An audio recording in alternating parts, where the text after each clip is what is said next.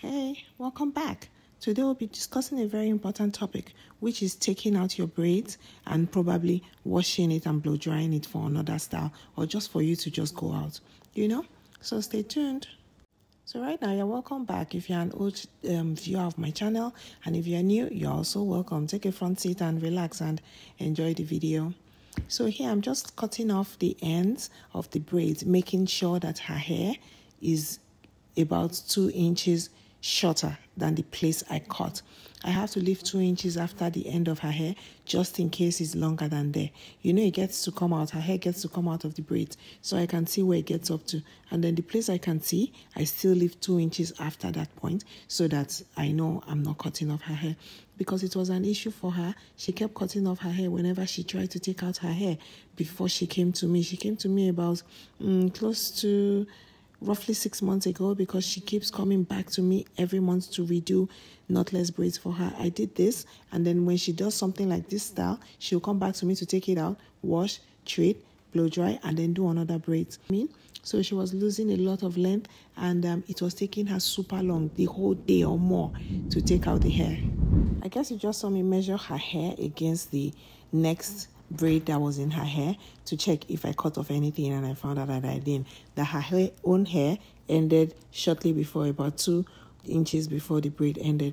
So we're still taking it out. One of my girls decided to help me, and also she used to experience breakage because she was very rough on her hair. She's not a hairstylist. She doesn't know how to handle hair. She doesn't know that she should spray the hair before combing it. She doesn't know that she should comb every single one she takes out. She doesn't know a lot of things. And when she was trying to do it whichever way, it didn't turn out well. She lost a lot of length. And now she's saving a lot of length now that I'm helping her. After I comb out each one as I take it out, I still go back in to comb everything together. By the way, let me state this here. I'm not as rough as you can see me doing in the video. Nobody will sit down for me to be brushing their hair like this. This is really way too rough. I forwarded the video. That's why I seem like I'm doing it roughly. I'm very soft. And I help the hair grow. So I grow your hair. So I can't be saying she was losing length and me, I'm saving length for her. Meanwhile, I'm combing the hair with so much power and everything else. So I'm pretty much easy and laid back doing hair. But the video was forwarded. So now we're pretty much done with taking out the braids, or detangling, combing, and now we're washing. So I'm waiting to get the water to be a bit warm so that her scalp will be nice. So I'm pouring it on her scalp now and I'm wetting it. And actually, I don't wash her hair or scrub her hair with my fingernails. I do it with the palm of my hand. And I try to do it so well that I scrub her head with my palms. You can see everything coming out of her hair. That's the grease, the gel, and the hair grease that I must have put in when I was doing it, and the one she put in also. Right now I put conditioner on her hair, and I use the brush to brush it so that there are still no tangles. I'm trying to make sure there are no tangles, because if I should put the shampoo now and start washing it, the tangles will get serious, even though I combed it before I started. So be careful doing that. Whenever you're taking out braids that you've carried for a month or 6 weeks, because my client only carries her braids for a month. She doesn't even go up to a month before she comes to me. So once you're taking out your braids you've carried for a month, please put conditioner in first before and put it all in, soothe it in, then brush it with a comb or like the brush I used, and then after you've combed it all out, you now put shampoo. That's the only time you can put shampoo, or you should put shampoo. Foam it all up, put shampoo twice, and then rinse it each time, and then put conditioner back in her hair, or put a treatment, put the cap on and put her under the dryer so she can do the treatment. When she comes out, you just have to rinse and get her ready for a blow dry.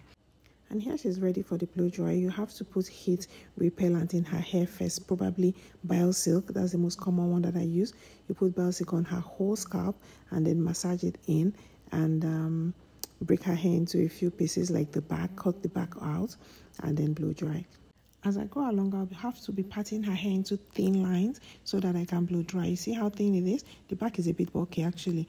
That's because the back is small, and it will be a bit too much to pat it smaller than that. So I feel like I can take the chunk of the back, but as I go upwards, I'll be patting them into smaller pieces. And by the way, her hair is a 3C, which means the curls are not so tight, so it's easier for me to blow dry than if it was fussy. Not as if I'm complaining or condemning ladies with fussy hair. I'm a fussy lady, so I can't condemn those ladies. Those ladies are the highest. Ooh. Every hair type is beautiful, by the way. So you see how I'm blow drying it and that it's coming out straight? That's how to blow dry.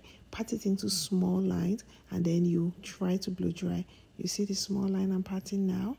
And by the way, it's because her hair is fussy. That's why I can make it that big. I would normally take it way smaller so that it can get everywhere and make sure it's dry. And actually, when you're blow drying, you're actually aiming at making sure the hair gets dry from the scalp to the end. Because if her hair is not dry, when she gets home, the kinkiness will come back quickly if she wasn't doing her hair today. But for this, my client, she's going to be braiding her hair today, although not in this video. And that doesn't mean that I wouldn't blow dry her hair to be dry. I have to still blow dry it and make it dry, or else I'll have issues braiding her hair. If it turns out to dry up by itself and not by the blow dry, it's going to kink up and that will give me issues. So I would rather blow dry her until she's properly dry. And this is how I do it. I put it on the second setting, which is the hotter one, and the air is so hot. At some point, I'll be having issues holding on to the blow dry. And then, I don't think I looked for the glove in this video, but normally I wear a glove because the heat on my hand is way too much. And you can see how I'm holding the blow dry. I don't think that's the proper way to hold the blow dry, but I'm holding it like that because, can I call the comb at the end the nozzle?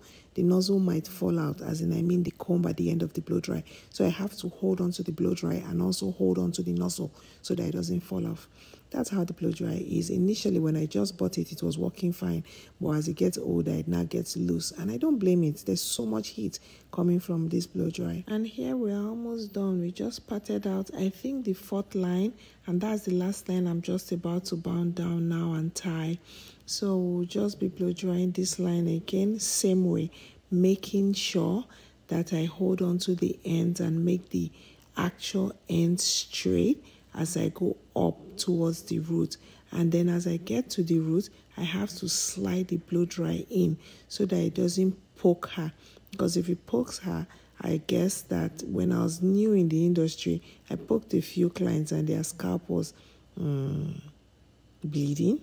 And when it's bleeding, I have to stop and take care of it and wait a few minutes to allow it to stop bleeding and heal a bit before I continue. So that's that. So you have to be very careful. I think because her scalp is very hot and then the blow dry too is very hot, when it touches her scalp, it tends to break her skin. So you just have to be careful. Whichever way, when you're blow drying the ends, you can do whatever you want. But as you get to her scalp, you have to be very careful. And don't shy away from blow drying her scalp because her scalp also needs to be dry, because that's the place most of my girls don't focus on. And that's the place you have to blow dry properly if you need your braids to look beautiful on her base, on her scalp. So her hair is coming out nicely and it's all straight now. And then the last line will come down. It will have to come down and we'll be done soon. I mentioned this in the video earlier. There's this glove that I wear to protect my hands from the heat. I had a client tell me one time that my OJ would be crazy, as in my hands would be shaking if I keep exposing them to the heat. So lately I started wearing the glove, but I don't think I wear it on this video because I want you guys to see exactly what I'm doing. But every other time, trust, I wear it now.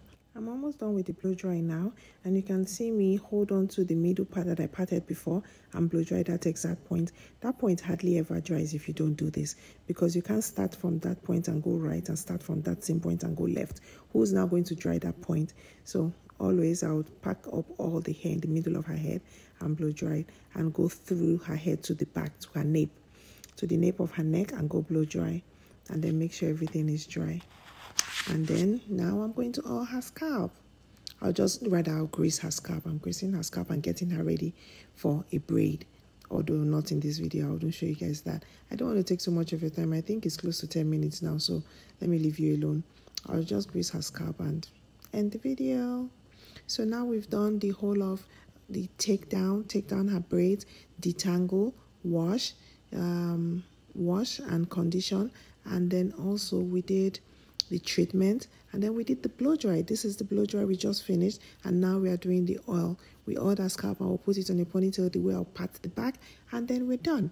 So I hope I taught you a thing or two. I dropped a few tips on how to do everything: wash, treatment, blow dry, and everything else, preparing your hair for another braid. So thank you for watching.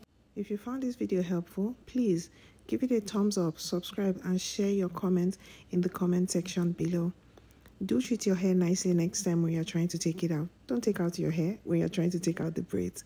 Do have a nice time. Till we see you again, take care.